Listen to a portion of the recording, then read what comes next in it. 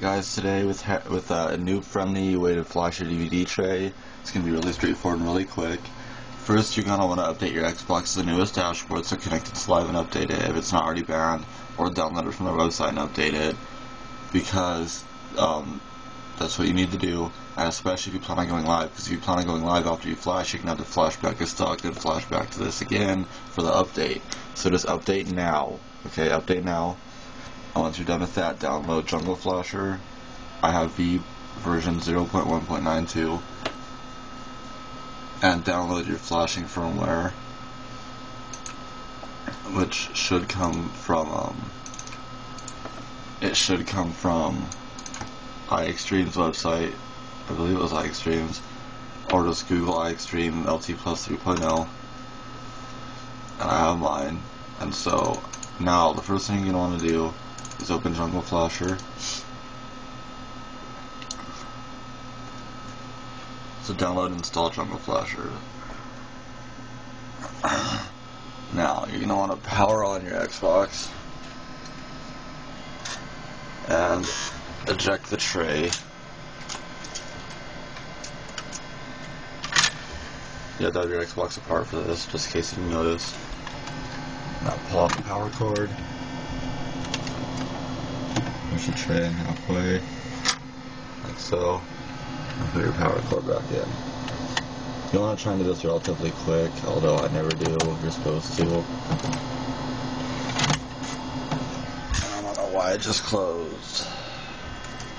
So since it closed, if it closes, eject it again. Pull power cord, push in to about there. This is for BenQ drives, by the way. Philips and BenQ, not light on. Okay. So the cord's back in.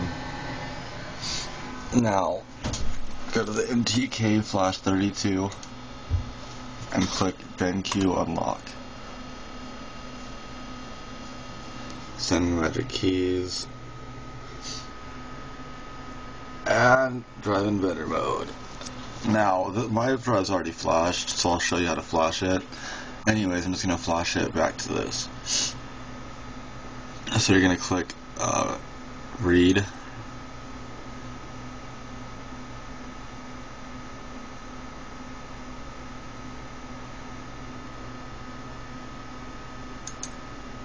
Okay, I was wondering. It's going to read bank 0, 1, 2, and 3, and you're going to go to where it says firmware. You're going to name it whatever you want, the serial number of the console preferably, and click save. I already have that, so I don't need to do it.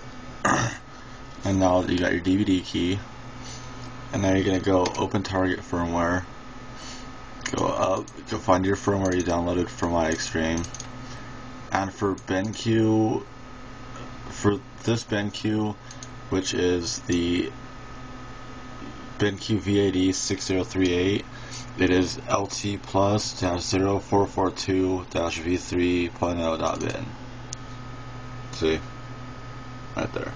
See, it's the same one I have on here because I already have mine flashed. But, that doesn't matter. On yours, it's going to say stock if it's not flashed already. And then you'll want to flash it, and once you're done, it should say this. So mine says this now because it's already flashed, but yeah. And now, so it doesn't have your DVD key.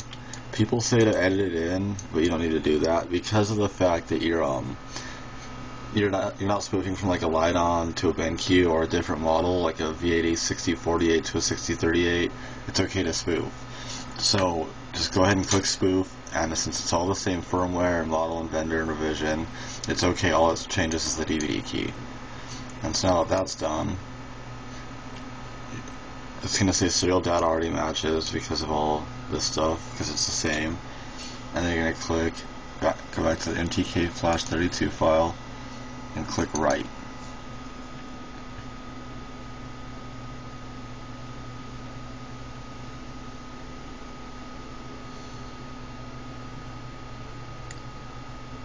Okay, now that's done, it's going to say write verified okay, so click read just to check it again.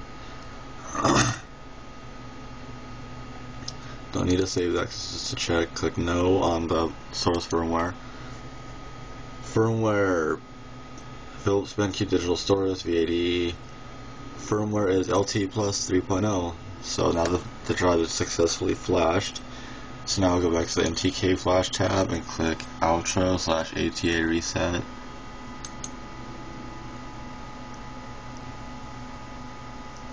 Drive is BenQ. And I always click it twice just to make sure. Alright, and now click your Eject and close your tray. Turn off your console. And your drive is now successfully flashed. So I hope this helped. I hope it's not too complicated to follow like my last one was. So just follow these steps and that's how you flash your drive. So thanks for viewing.